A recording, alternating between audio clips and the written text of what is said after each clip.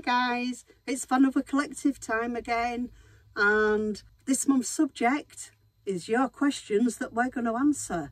So let's get pretty much straight on with this, but don't forget all the logos will be up here and all the channel links for all the other channels will be down in the description below. So don't forget, check all the other channels out. All their questions are going to be very different to ours, and we are a little bit late putting this out, I have to say, because Andy's had a few issues with toothache this last week. So we did upload it, it wasn't very good, so we decided not to leave it there. We put it back down and we're refilming. So this is why I'm on my own in this one, because Andy's still struggling a little bit with his toothache and he's struggling to talk properly. So I'm going to do his answers for him. So without further ado, let's get on with the questions. So I've got my notebook in hand because that's got all the questions I need in there. And there is quite a few of them, so let's get started. Our first question comes from Caravan Adventure Books. Laura that writes the books, we give her a mention in our Scarborough vlog back at Easter, and they are lovely books. So again, I'll try and remember to put a link for Laura's books in the description. Have a look at them. It's all about Laura's experiences as a child when she went caravanning with her parents. But Laura's questions to us is, what are your favourite parts of caravanning and van life? So I'm going to answer for Andy first. He would say he loves the journey, particularly when we're in the camper van. He loves driving the camper. It's small, it's compact, it's great for getting around in, and you can park it anywhere. For me, I like it once we get to site. I don't mind the journey. I quite enjoy going to new places, but I love turning up on a site that I've never been before and exploring. I'm like a child at Christmas. But I love to go explore. I love to go explore the local areas, and the freedom that both the caravan and the camper bring us is just amazing. We go to so many places we'd have never have gone to if we didn't have the camper or the caravan. So I think the main answer to the question is the freedom that van life of any description brings. That is what we love. We love all the people we've met along the way, all the people we've met through doing YouTube since we had the motorhome and then the caravan and now the camper as well. We've met so many lovely people and made friends and keep in touch with so many people. And of course this group has come from being part of van life. So let's move on to the next question. And our next questions come from Mike and Sue. And their first question is, which do you prefer, the caravan or the camper? Difficult one. I love the caravan. Andy loves the camper. I don't say I don't love the camper, and I don't say Andy doesn't love the caravan either, but he loves the camper most. Me, the caravan, I like the space. I like having my kitchen. I like having my big double bed at the back, the island bed. I love having the bathroom, the big shower that we've got, which is absolutely amazing, and we do use our shower. And I just love the space. The camper van, Andy loves it because it's so easy to get around in. He loves driving it. There's not a lot of space, but again, it's one of those things, it's a compromise. It means we can go places where we wouldn't take the caravan. So for that reason, it's a hard decision. I'm going for caravan. I think Andy would go for camper van. Next question from Mike and Sue is, would you take the camper abroad? And that is really funny because just a few days ago, Andy and I were talking about this, and we said that, yeah, in the future, when Abby settles down a little bit and gets a little bit older so she's not so excitable, we will take the camper abroad, probably mainly to France to start with, get used to the roads. I've done a little bit of driving abroad, not an awful lot, and it's a lot of years ago. Andy's never driven abroad. So yeah, that's a definite yes. We will take the camper abroad. Next question, again, comes from Mike and Sue. Would you tow the caravan with the camper van? And again, that is a definite yes. And the only reason we haven't is that it hasn't got a tow bar yet. It will have in the future. And I think the camper van will tow the caravan so much better than what the car does, even though the car's very capable of towing it. And also it gives us freedom when we're at site, so we can unhitch the caravan and we can go out for days in the camper and still have some facilities with us. So moving on swiftly, because I'm conscious this could go on forever if I go through everything and do too long answers. So our next questions come from Tracy and Steve, and they say, as you've done motorhoming, caravanning and campervanning, which do you like best about each? Right, so starting with the motorhome. The motorhome was great. It was easy, just throw everything in it. Once we get to storage, it was kept on storage, and go. And it was easy again to get around in, although you have to be a little bit more careful because obviously it's a big unit. It was 7 metres, but we loved it because it gave us the caravanning type things where we had the bathroom, the shower, the bed, the kitchen, the dining area, etc. The caravan, obviously just because it's a caravan, I love them, as I've already said. The caravan we absolutely love. I love it once we get to site. You get your awning attached to the side, you get your caddock out, you do whatever, give it all set up. And it's so much more luxury. Again, as I say, we've got the big island bed, we've got the middle bathroom layout, we've got the kitchen, we've got the sitting sort of come dining area. I just love it. What can I say?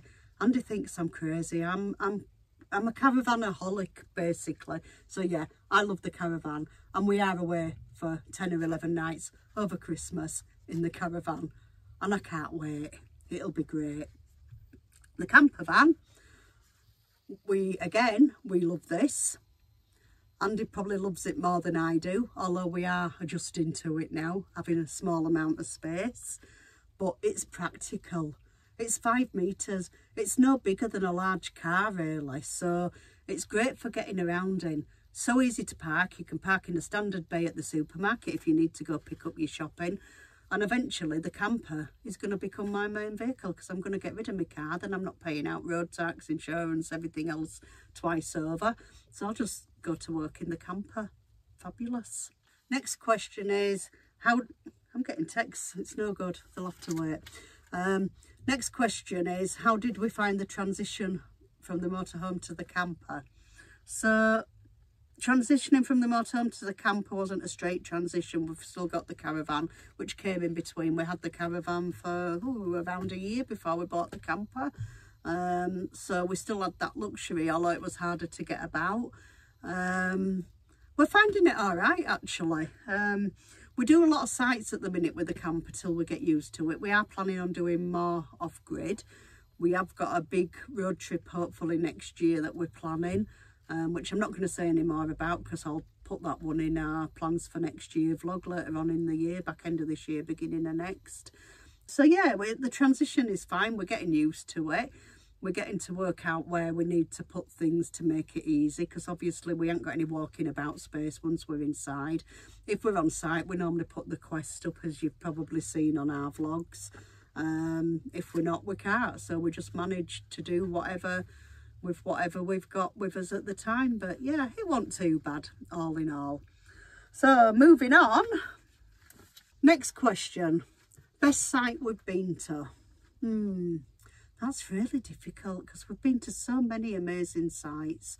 But I think probably our all-time favourite is St Neots. St Neots is a beautiful site. It's camping and caravanning club. It's set on the banks of the Great River Ouse, which is absolutely beautiful. It's very easy to walk into the town. You can go through the many parks that are around St Neots. You've got a Tesco's down the road if you need any shopping.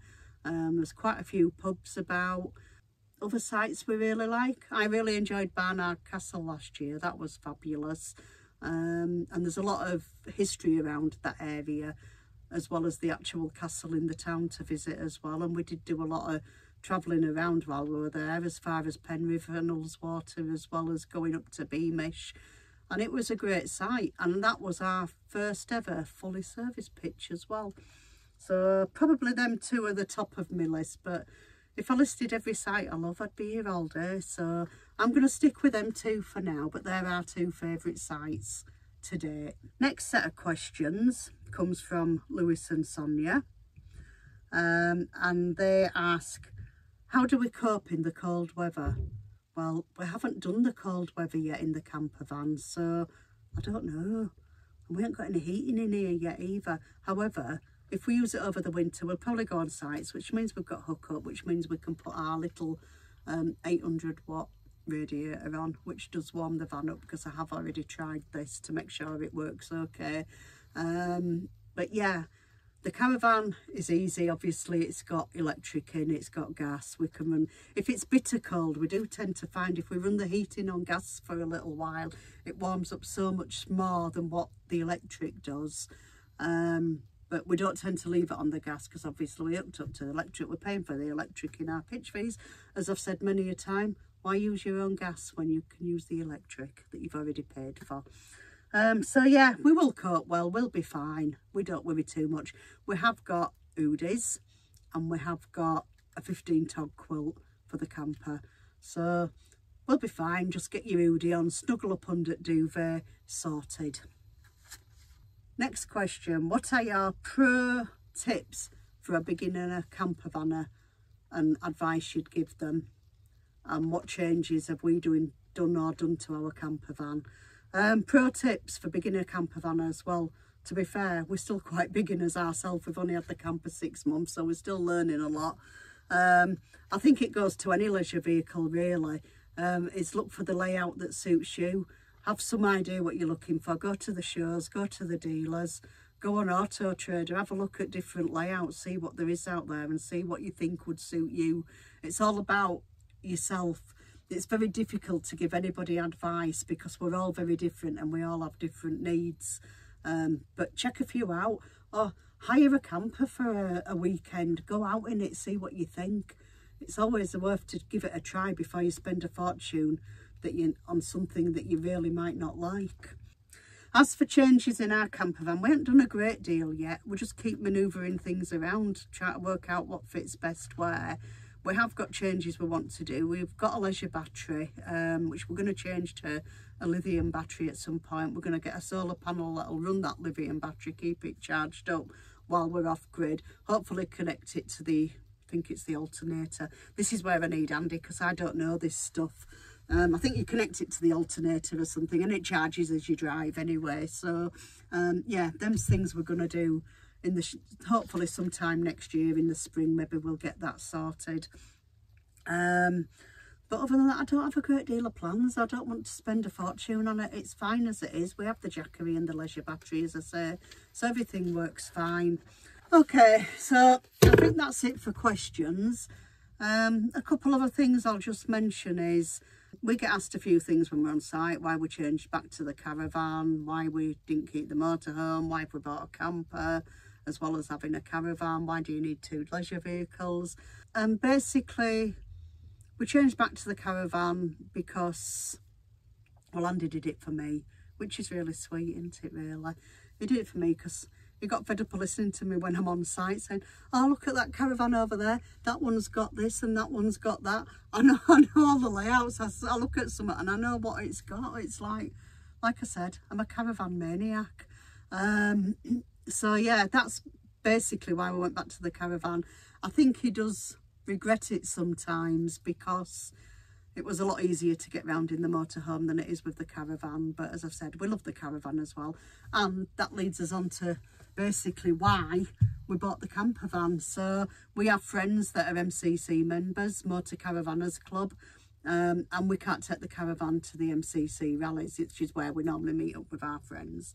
So we were missing that aspect of the motorhome. So the camper van now allows us to do that, and it is great fun meeting up with people. And on a lot of the rallies, particularly if we do the Yorkshire rallies, we meet up with the same people most of the time, so we know a lot of the people that go.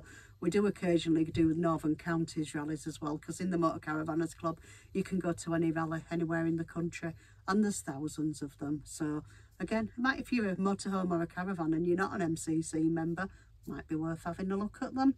It's about £38 a year for membership, and rallies cost anywhere between £10 and £20 a night, so they're brilliant, absolutely great. So anyway, without waffling on any further, I think that's going to do for us. Don't forget, it is a collaboration vlog, so go into the description below, check out all the other channels and see what they've been asking. And I do apologise for being late with our vlog this month, but these things happen, and we'll see you on the next vlog. Bye for now.